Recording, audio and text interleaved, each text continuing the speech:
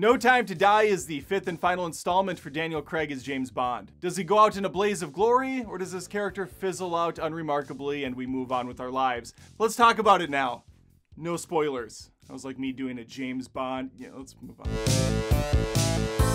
Before I begin, you should subscribe and hit the notification bell to get these videos right up in your feed. Secondly, I want to tell you about where I'm at as a Daniel Craig James Bond fan. I love Daniel Craig as the character, but the movies go back and forth for me in terms of quality. Casino Royale still remains my favorite, with Quantum of Solace taking a massive nosedive.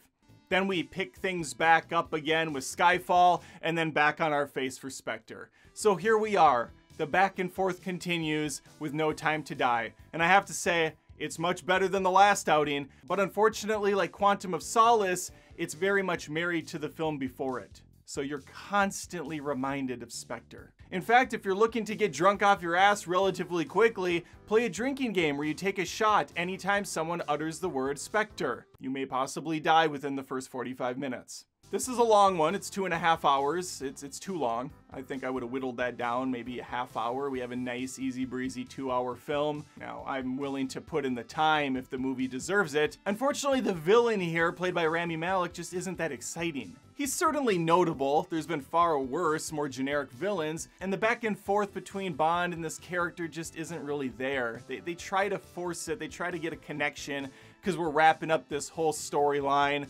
It just doesn't really work for me. Daniel Craig's still a beast. He's still fantastic as the character. I would have loved to see more of him even in future films, but I understand it's time to throw in the towel. But he's very much still physically active in this movie. They're not speeding up the film when he's throwing a punch or anything. It's very believable. Tackling guys, popping headshots left and right. In fact, he might be more of an expert marksman now than ever before. He's really on his A game, which does lead to some questionable actions later in the film, which I won't get into, but let's just say there's a lot of bad guys in a room, and he has options to go after prominent key members, but instead goes after the guards instead. We still have that trope going on. Like, dude, you just shot 2 guys in the head, rolled, and shot a 3rd one in the head.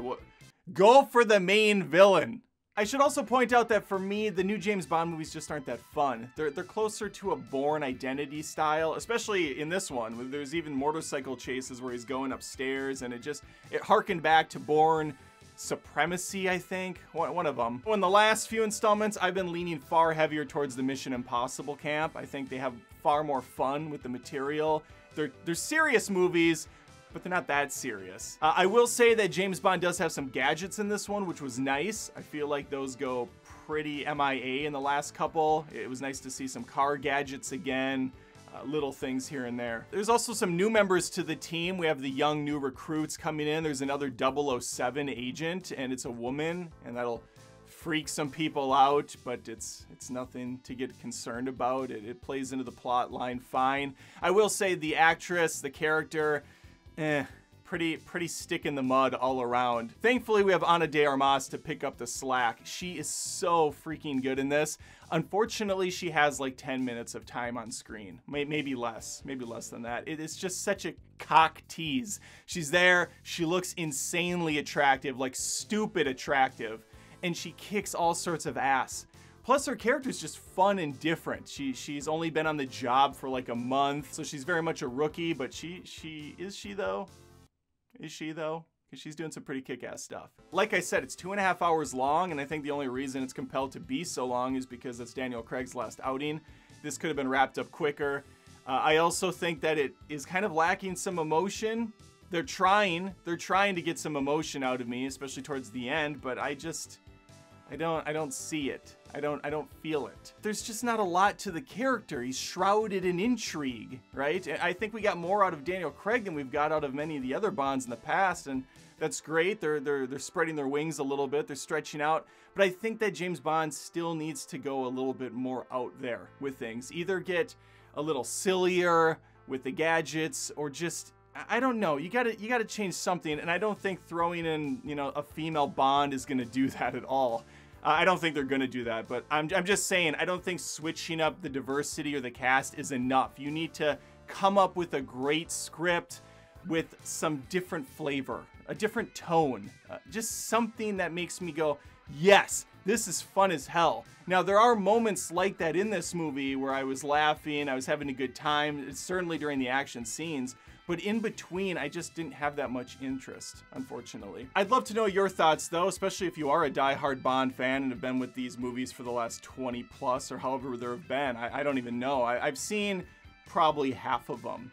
So that's where I'm at. So you can discredit this whole review in the comments if you want. Just be like, this guy doesn't understand James Bond, he's an idiot, whatever.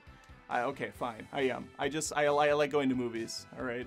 So to summarize, there is a good amount of action. It's all pretty well done. I was invested. The villain's weak, even though I like Rami Malek. On a Day, Armas should get a spin-off movie immediately.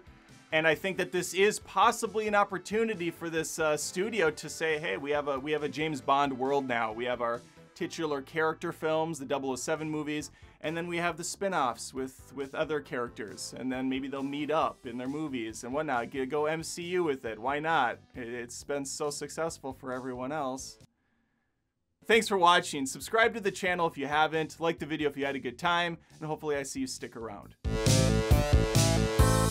I can only imagine the bullshit articles that are going to be posted about this movie and the fake outrage YouTube channels. It's going to be just the worst. Hey, since you're for some reason still here and you like movie reviewers that don't care about the politics or all the other garbage behind the scenes, and you just want clear, concise movie reviews, maybe think about subscribing to me and becoming a Patreon or a YouTube Join member. You can join me on Patreon at patreon.com/AdamDoesMovies, or just hit the join button on YouTube. It would really mean a lot, especially in the hellscape that is YouTube in 2021.